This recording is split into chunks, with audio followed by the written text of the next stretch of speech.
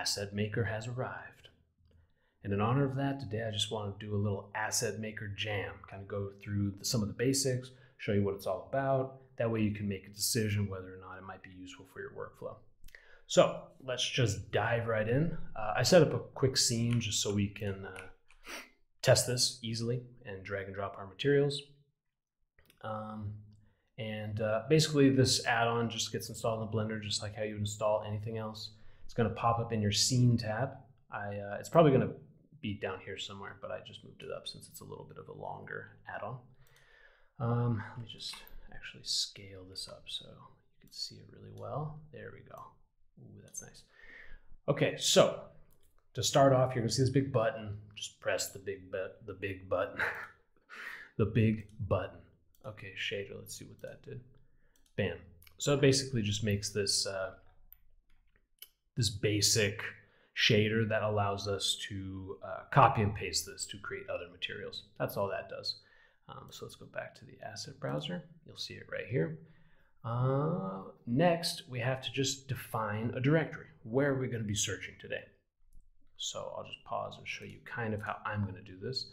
So this is the directory for my Quixel stuff. I'm going to stop by Quixel, get a bunch of stuff.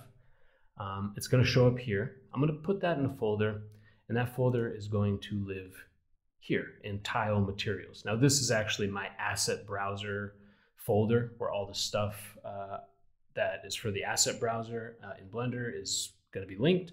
That's all in the other, but for the sake of the demo, it's going to just be right in here. So I'm going to copy this path, Control C, and then just paste it right in here. So there's the path where all my stuff is going to end up eventually. But I have no stuff, and since this can be used for old libraries or a bunch of new downloads, I was figuring out why not start with some Quixel shopping, just because that'd be fun.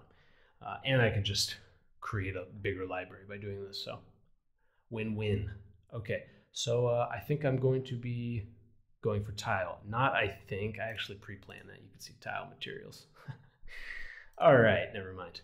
So I'm gonna do some shopping, get some tiles, probably in 2K so they download really fast, and then we can just carry on. All right, so time lapse.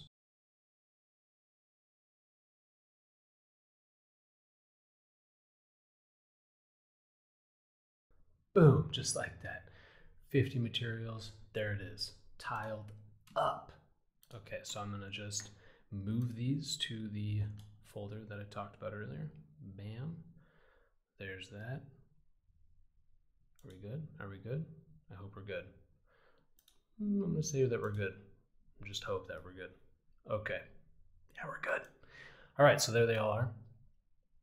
We should be good to go. Now I have that directory right here, so I'm searching in it. So that's all set. Turn my rendered view to just solid. Okay, so let's just dive into the next part. So now that we have materials, we have folders, we got all this stuff, directories, how do we dive in? So first, I would just want to point this out. There's a preset. So if you're getting materials from Quixel at 4K or from Polygon at 8K, you can set presets for all of these channels I'm about to show you. But basically, you're going to be using these channels. I'm going to add in 3 to search through those folders and find certain maps. So, oh, that's not the one I want. Let's go to tile materials and let's just open one of these so we can check out the naming convention. So I downloaded just 2K, so it would be faster. And I can see the way that they put their displacement, normal, roughness, albedo. Okay, cool. So I know their naming convention. So just note when I'm done with this, I could save this as a Quixel preset. I won't for the sake of the demo, but it's there if you want it. Okay, so I'm going to do diffuse, roughness, and normal map. That's just some basic stuff. And I know that this is albedo, and then this is roughness and normal.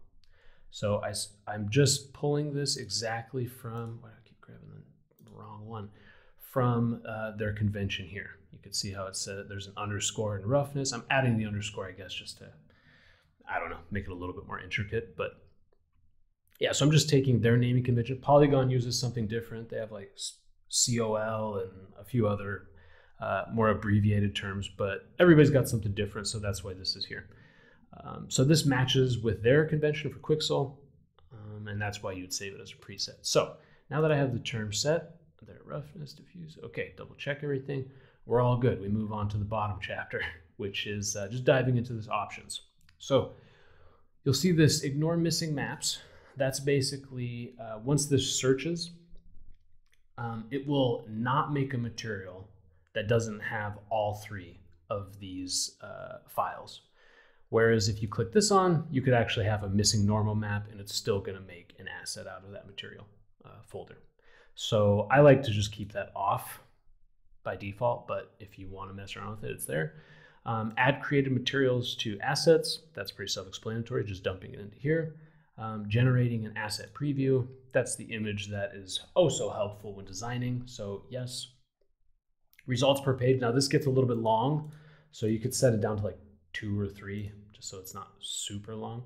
And then filters. This is the last cool part that makes it pretty intricate, is we can basically have any term, do search by folder, by file, by both, and have it be inclusive or exclusive. So if I type in 2K and I have that as a file and it's inclusive, that means that every single file that Asset Maker finds and uses has to have these 2 letters exactly how they are here in the file name.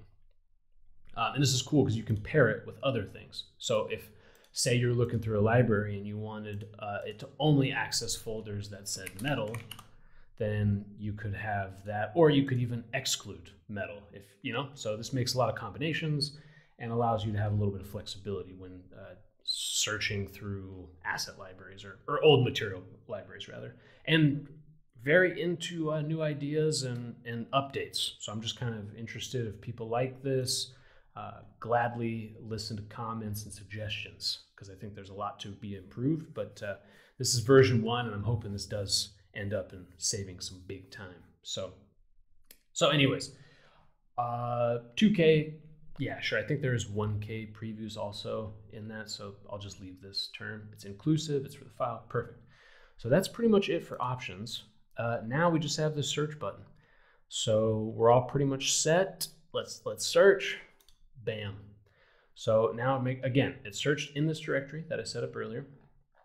And then these are our results. As we can see, the filter is made sure that everything stayed 2K. And these basically represent individual folders right here, these blocks.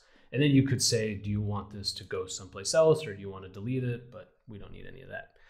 So now we're all set. It's found all of this stuff in the folder that we had it search. And now we're just going to hit create new materials. Boom.